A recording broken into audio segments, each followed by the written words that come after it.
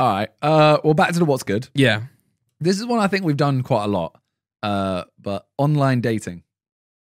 I feel like we've done that before. We've done like Tinder. When you say that's something we've done a lot. No. We haven't done online dating. I've never been on Tinder. No, I've never done. Although I want to do that video soon. It's very late. It's a very late trend. But you know me and Laura doing Tinder for each other. Yeah. Very late for the It's trend. funny to do, to be fair. I remember JJ 2 years ago was saying to me, why have you not done that video yet?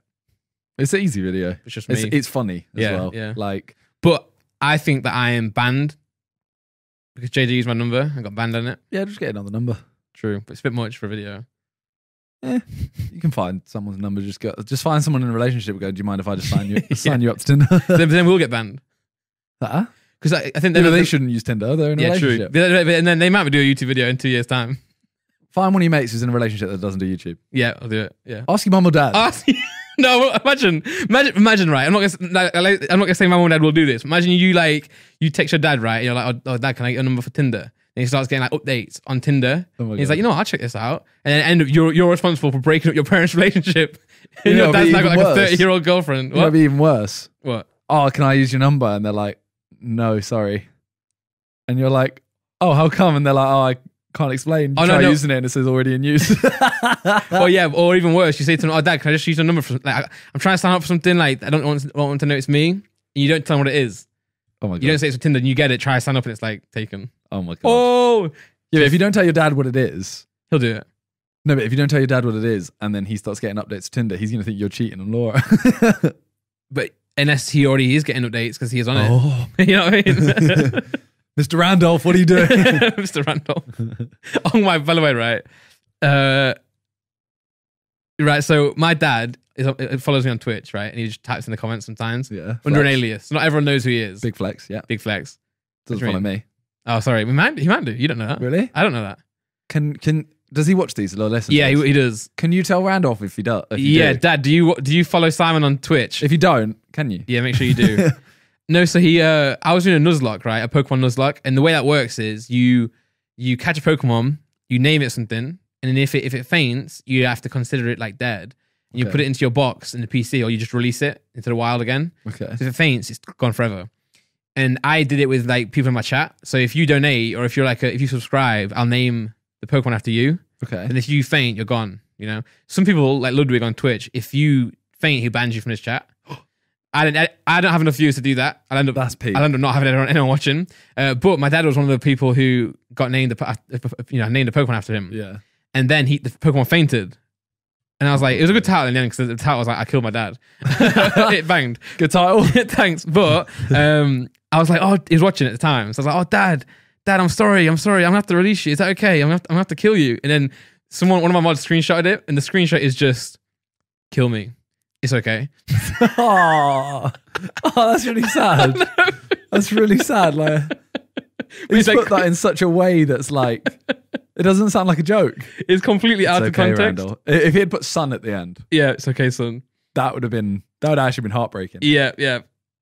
You finding it? Yeah, you can do the next one maybe, but okay. I just want to see like... Well, what are you saying for online dating? Oh, yeah, it's great. It's great. Yeah. I mean, obviously you can find like a lot of weirdos out there, a lot of catfish out there, but I think that's like the minority, I think. Obviously, as long as you stay safe and know the rules and stuff, then it's fine. I think it's a good way to find people.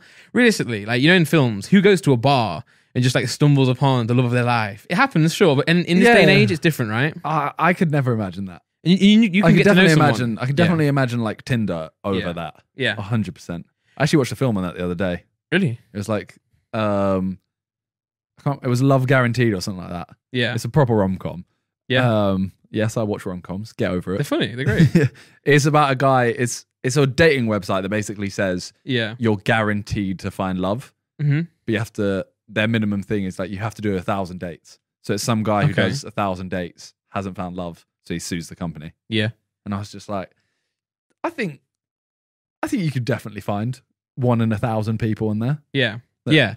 And the thing is as well, right? Say if you go to a bar, you have to first meet them in real life. You have to speak to them. You're there for like, and it just sounds fun, you know? I mean, I met Laura when I was 14, right? But anyway, you meet someone there, you get to know them a little bit on that one date. Yeah. And then if you don't like them, that's your day ruined, right? So not ruined, but it's time wasted. Yeah. So you've had drinks, you spent the evening together, like at the bar, and then now you got to go home and like maybe think, oh, I don't really like that person.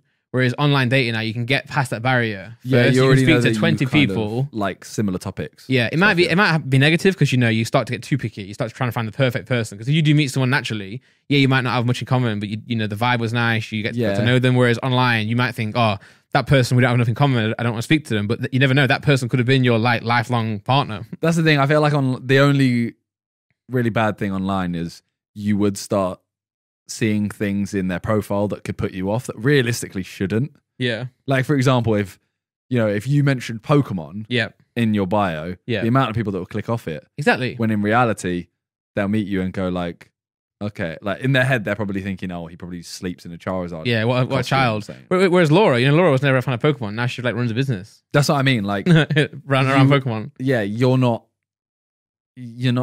want to have sex with a Pokemon. Like, that's what they might see. They might take. Yeah. Text always like translates differently. Yeah. So I guess there's pros and cons, but I think that I'd say the pros. There's nothing wrong with it. For sure. This is the message. Oh my God, that's really sad. I'll send it to Nick and Joel, but that's really sad.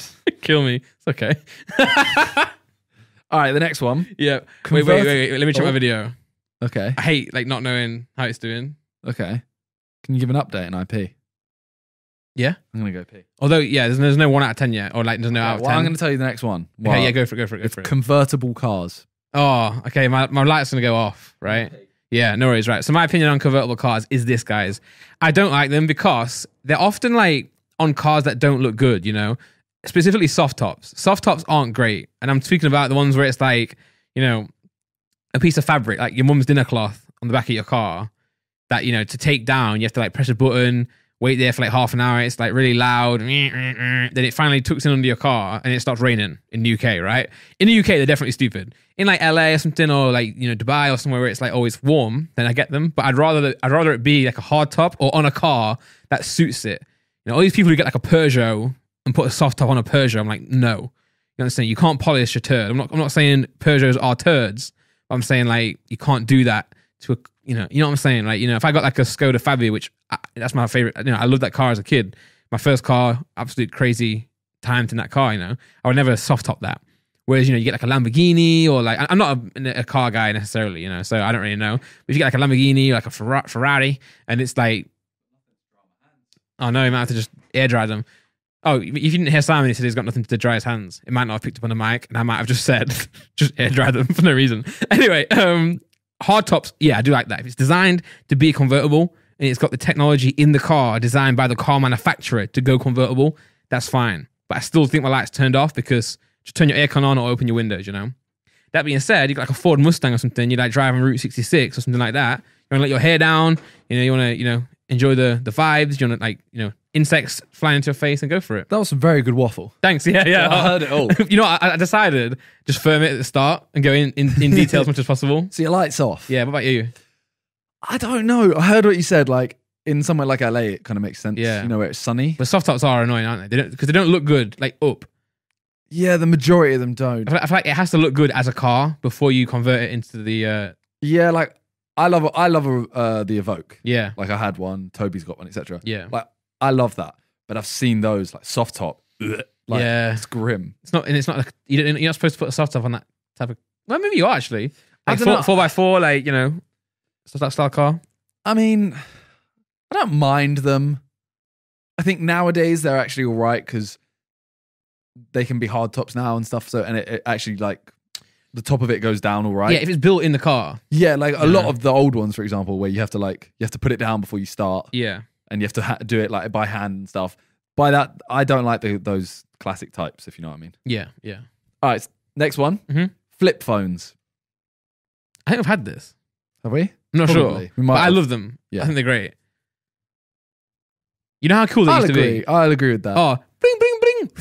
Hello? What is your favorite kind of phone type? Just in terms of like the options kind of thing are this type, like an iPhone. I don't think we should count the iPhone. No, but I mean not an iPhone. I mean like one where it's all screen. You got to think of this in like past, how it made you feel at the time as well. One where you have buttons and then a screen, a flip phone, a slide phone. I used to have a Nokia 550D or something like that. What's that? It was a slide. It was amazing. I had one with the two.